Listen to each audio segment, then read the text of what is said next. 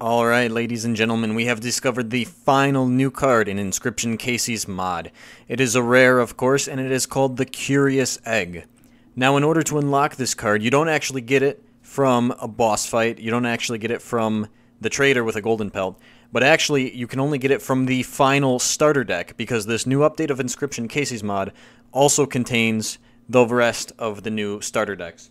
Now, we'll have a separate video on that. The Curious Egg costs 1 bone, has 0 attack and 1 health, and a brand new sigil called Finical Hatchling.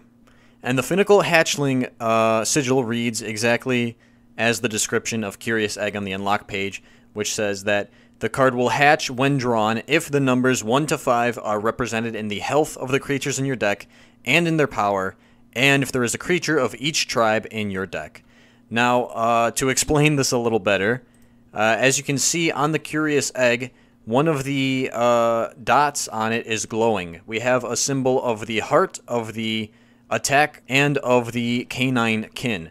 And these represent the different healths among creatures in your deck, the different attacks, and the different tribes. Once you have a card with 1 health in your deck, that first dot in the first row here at the top is going to be glowing. And of course, the Curious Egg itself fulfills that condition. So you need to have a creature with 1 health and another creature with 2 health, with 3, 4, and 5. And then you also need to have a creature with 1 attack, 2, 3, 4, and 5, and 1 creature of each kin. Then whenever you draw the Curious Egg, it will hatch. I do want to point out that one good way to help, speed up the process of getting these things to hatch is by getting yourself an amalgam, because that card not only will fulfill the 3 health and 3 attack costs, but also has 1 of every kin already, so that takes care of 7 of the requirements. The Curious Egg hatches into the Hydra, and like the amalgam, it has 1 of every kin on it.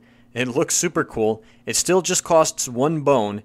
It has 1 attack power, 5 health, and both the bifurcated and trifurcated sigils. Now, as of this update of Kaycee's mod, bifurcated, trifurcated, and double strike all stack now. So when the Hydra attacks, he will actually be attacking 5 total times. Twice to the left, twice to the right, and once right in front of him. So that's represented by the 5 different attacks, 5 different healths, and 5 different kins that you need, because it has 5 health, 5 kins, and it attacks 5 times.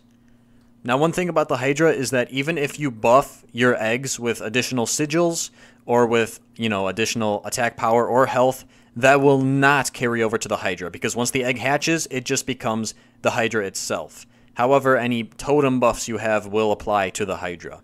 It is a little bit glitched right now, where if you have combined some of the eggs with the mycologists, or if you have painted an additional egg with Goobert, then those will not actually transfer the artwork to the Hydra for some reason. It's just bugged. I'm sure that'll be fixed in the next patch.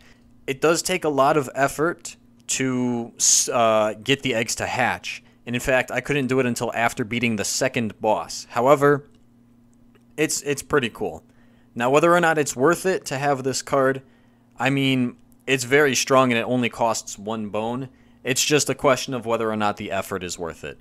So I'll leave that up to you guys in the comments. Do you guys think that the Hydra is a good card? Is it worth the effort getting all those different cards in your deck in order to summon it? Let me know what you think.